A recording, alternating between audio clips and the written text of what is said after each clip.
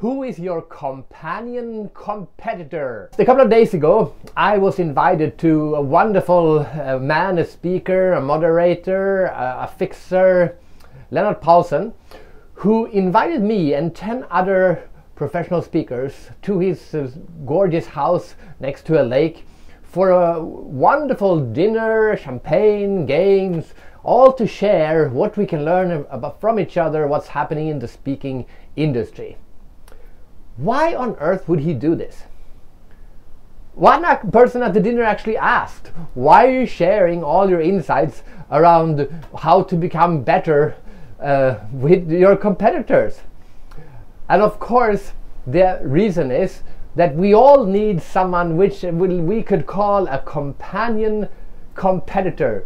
Someone who does what we do, but we like them so much, or we think that they can give us so much value, that we share what we know and what we learn with them, and knowing that they will share with us what they know and what they learn, and together we both become even better.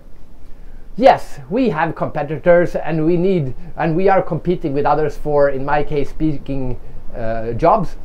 But we all need these wonderful human beings, the companion competitors, people who do the same thing that we do and still help each other out. Who is yours? This is Fredrik Aron, the Creativity Explorer.